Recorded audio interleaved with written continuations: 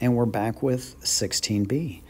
So we're still trying to use the squeeze theorem to show that the limit as x approaches 0 of sine x over x is equal to 1.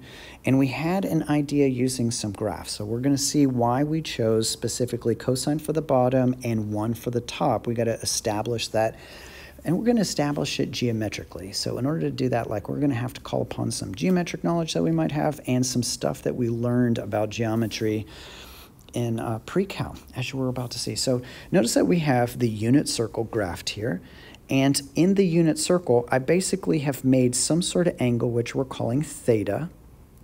And then whenever I trace out that angle, I'm going to have some sort of positive angle, and I'm going to make sure that I only use an angle measurement from 0 to pi over 2 to make sure that the relationships, geometric relationships that we're about to talk about always hold true.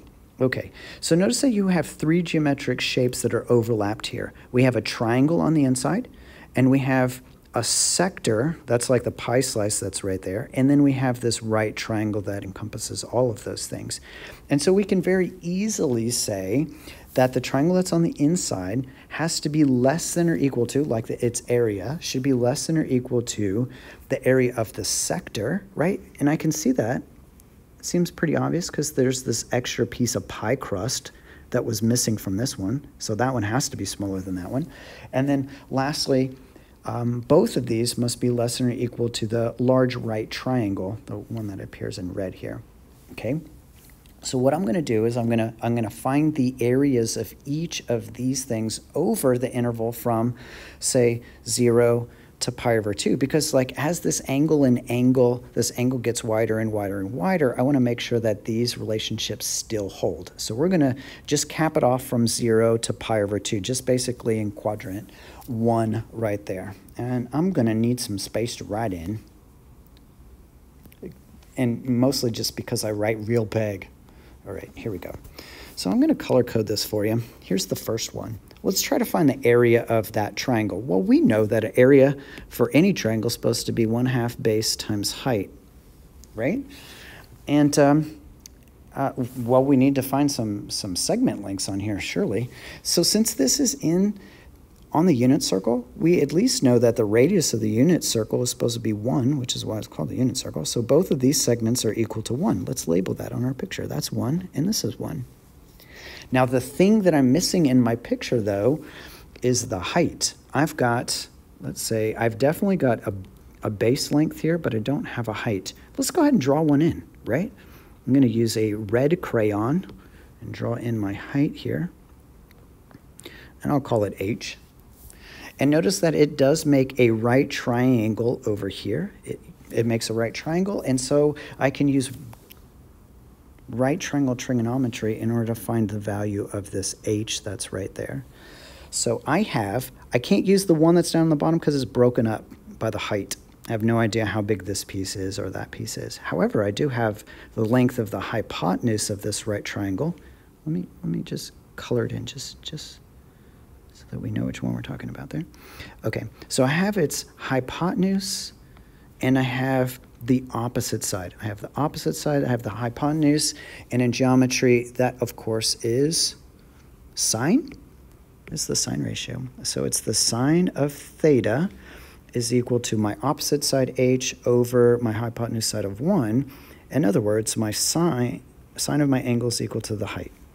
So now if I combine that up with my area formula that we have right here, I have the area for that piece should be equal to 1/2 of my base length, which is 1, times my, let's see, my height, which we just established was the sine of theta. All right, so again, I could just simplify that as 1/2 of sine theta. Now, you may have learned another area formula for a triangle in pre-cal, which went like this. Its area is equal to 1/2 A times B. Those are two adjacent sides, and then multiplied times the sine of the angle that's in between it. Basically, that's what we just did here. It's just that our two sides, the A and our B, where are you going? The A and the B are 1 and 1, and we use the sine of the angle that's in between it. So there's our first piece. Okay, next, let's move on to the sector. So let's see what you remember about trying to find the area of a sector. It's a pi slice, which means that it is a fraction of the whole entire area of a circle. So area of a circle, of course, is pi r squared, but I just want some fraction of it. And that fraction is formed by this central angle that we have here, which is theta. So its area should be theta out of how much? How much is it all the way around? Of course, that's 2 pi. That's theta over 2 pi. And then multiplied times pi r squared. So times pi times my radius squared. Well, let's simplify, shall we? Let's see. We've got pi's cancel. And, oh, what about our radius? Our radius we already know, right? Our radius is 1 on each of these pieces, so we can plug that in. And then I have theta over 2 times my radius, which is 1. 1 squared is 1. So there we go. I'm done with that piece. I've got theta over 2. So let me kind of recap what we have so far in another color. I have 1/2 of sine theta should be less than or equal to 1/2 of theta. And I know that that's definitely true for everything in quadrant 1. So it's true from 0 to pi over 2, okay? All right. Now we have this last right triangle here, the red one. And again, I can use the same formula here. And you know, since I can use the same formula and this one's red, watch this. I'm just gonna change it to red. Okay, so we're dealing with red stuff now. Red. I just need a base and a height. Well, let's see. This base length down here is the same thing as this one, which is 1. It's the same length that we've been using all along. And I don't know what this height is here. Okay, so I'm going to have to figure out what that height is based on what I have before. And it's right triangle trigonometry again. I have theta, and then I have my opposite and my adjacent side. That is the tangent. So tangent of theta should be my opposite side, h, over my adjacent side, 1, which means that my height is just tangent. Tangent theta. So now putting both of those pieces of information into my area formula here, the area of this red piece here is, let's see, 1/2 of my base length, which is 1, times my height, which we established as tangent of theta, and of course I don't need the 1 in there, so it's 1/2 of tangent theta. Okay, let's recap one more time, shall we? So we already have this one. I'm going to copy and paste it. I'm going to just duplicate this one. No, that's the wrong thing. Duplicate. And let's bring it down here. Yes. And say one more time that this all is less than or equal to 1/2 tangent theta. Whew. All right. Now, if you've been following along and you didn't like fall asleep or have a brain aneurysm by now, this doesn't look like the inequality that we were trying to establish up here. It didn't look anything like it. So here's our goal. I'm going to write this goal in, I guess, black. This is what we're aiming for.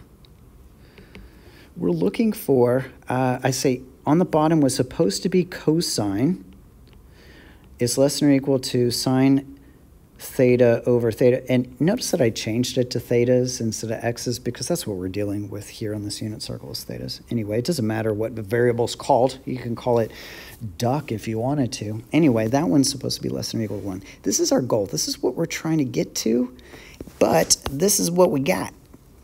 And so now it's like a trig problem where we're trying to do some sort of trig transformations in order to make the one on the left here look like the one on the right. So what I want you to do is because I'm going to stop the video right here, I want you to see if you can do that on your own. Can you make the thing that's over here on the left in blue, can you turn it into the thing that's over here on the right? So give it a try on your own and then, engage with the next video to see whether or not you were right or, if you had absolutely no clue, that's where you can get that clue from. Okay, yeah.